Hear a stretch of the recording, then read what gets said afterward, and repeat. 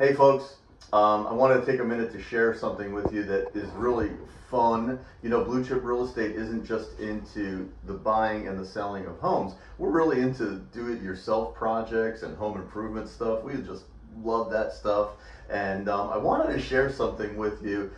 I'm sure people have seen this before. My wife did this when we built our house 8 or 9 years ago, and I, look at it every day, and I don't even really think about it anymore. But this is a great do-it-yourself project for you guys that love to collect hats. You always see me wearing a hat, and like most guys, your hats are scattered all over the house. They're here, they're there, they're in the garage, they're in the kitchen. They're just, laying around all over the place.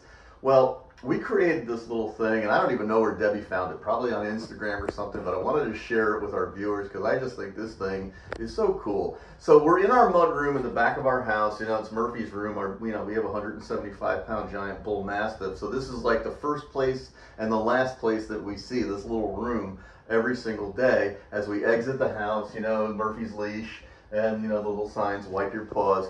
But this little thing here that I'm pointing to right now is the favorite little thing in our home that I just love. The last thing I do when I walk out the house is I grab a hat and I grab a pair of sunglasses every single day. The first thing that I do when I walk into the house from the garage is I hang up the hat and I drop off my sunglasses. So this is a little project that's going to cost you literally 15 bucks and a trip to your local Habitat store or Goodwill store. So you'll see a golf club here. Now this golf club is a little sentimental to me because it was my dad's. It's an old persimmon 1950s golf club that was my father's favorite club, and I've kept it all these years.